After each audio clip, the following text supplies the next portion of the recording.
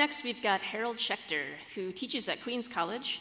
He is a writer of historical true crime novels, the editor of the Library of America volume True Crime, an American Anthology, and an Edgar nominee for his books The Mad Sculptor and Curiosity House. Thank you. Very pleased to be here, not only as a member of the Queens College English faculty, but as a proud alumnus of CCNY, class of 1969. I know, that's totally terrifying.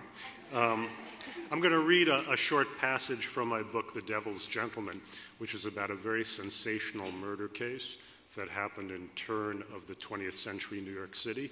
And the book is also about the newspaper coverage of the case and a phenomenon that has become all too familiar to us, which is the blurring of the line between news and entertainment. When Joseph Pulitzer purchased the New York World in May 1883, a typical front page consisted of a half-dozen columns of densely packed type, unrelieved by illustrations or eye-catching headlines. Viewed from a slight distance, the page resembled a solid block of gray print, so dreary in appearance that the layout was referred to as a tombstone. The content was equally numbing. On May 10th, 1883, its last day under the ownership of the financier Jay Gould, the World ran page one stories on the recent nominations submitted to the Board of Aldermans, the forthcoming dedication of the Brooklyn Bridge, and the election of the Executive Committee of the American Cocker Spaniel Club. Little wonder that the paper had a daily circulation of fewer than 12,000 copies and was losing $40,000 a year. All that changed the moment Joseph Pulitzer got hold of it. An immigrant, Pulitzer saw himself as a champion of the weak and oppressed. The World, as he conceived it, would be a paper, quote, dedicated to the cause of the people rather than to that of the purse potentates. In an early editorial, he laid out his goals, a 10-point program that included punishing corrupt office holders, along with levying taxes on luxuries, inheritances, large incomes, monopolies, and privileged corporations.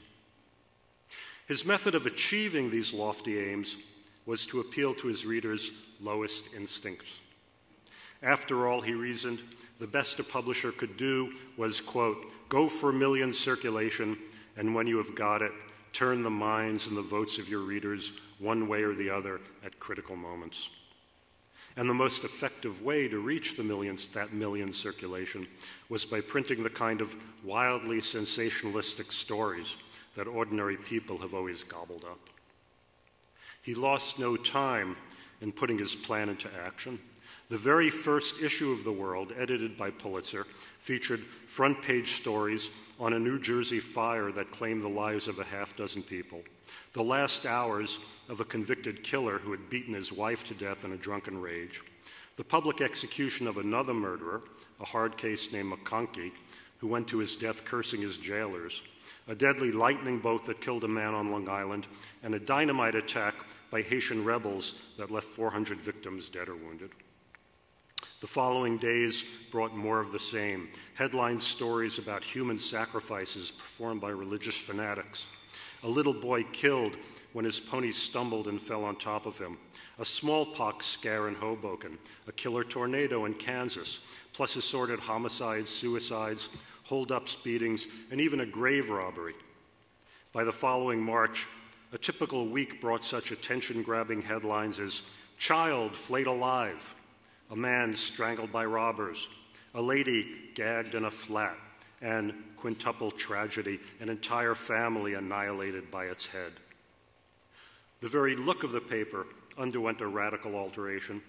Headlines now stretched over several columns or were splashed across the entire top of the page. And there were cartoons, caricatures, lurid illustrations, and other voyeuristic visual aids.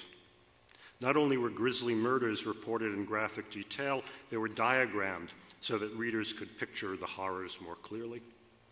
Soon, Pulitzer had added a Sunday supplement, providing readers with such uplifting Sabbath fare as a a long treatise on weapons used to commit murder in recent years, including a nail, a coffin lid, a red-hot horseshoe, an umbrella, a matchbox, a window brush, and a tea kettle. A thrilling narrative of cannibalism at sea, and the supposedly true life tale of an English explorer thrown into a pit of vipers by fiendish African tribesmen. Pulitzer's sensationalistic strategy succeeded beyond all expectation. By March 1885, the world had a daily circulation of more than 150,000 copies, an astonishing tenfold increase in less than 2 years. That figure would double again before the end of the decade. The age of yellow journalism had arrived.